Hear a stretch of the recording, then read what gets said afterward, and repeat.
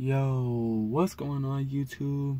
It's Gfan 2001, and today I kind of wanted to start to talk about, before I actually get into the figure review, I said I was going to be doing a giveaway, so I don't know when I'm actually going to do it still, but stay tuned for that, because I am either going to be giving away a free copy of Godzilla versus King Kong 1962, or a Playmates Godzilla figure. But yeah, stay tuned for that. Go check out my Instagram to see updates on that in the future. But yeah, without further ado, let's get into the figure. But more about that will be in the description. But we are going to be reviewing the Godzilla Playmates, or Godzilla Final Wars. I was about to say 2004, but I think Final Wars sounds better. Godzilla Final Wars 6-inch 2004 Playmates figure. Looks good.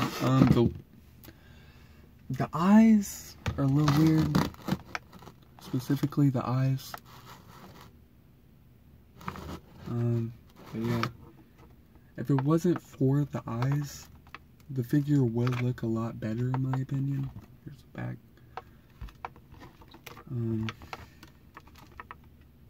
Really does look good.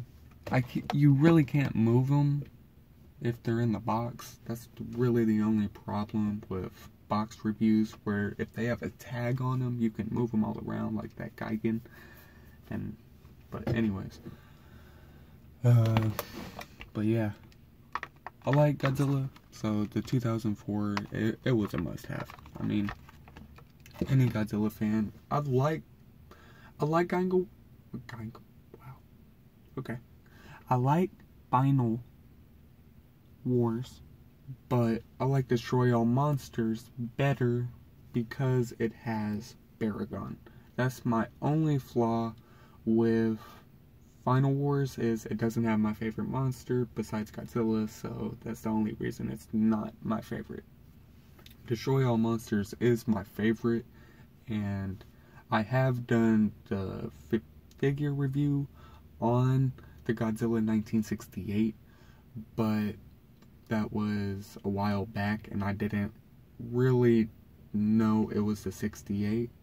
I thought it was with the Final Wars King Caesar and the Mega Godzilla 1. But anyways, you can really only do a couple things, like move his arms and move his head, which is pretty cool. His tail is detached, so you have to attach it.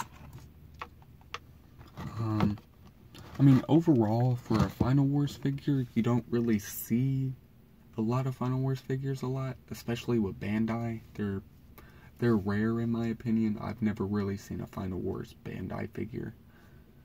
But yeah.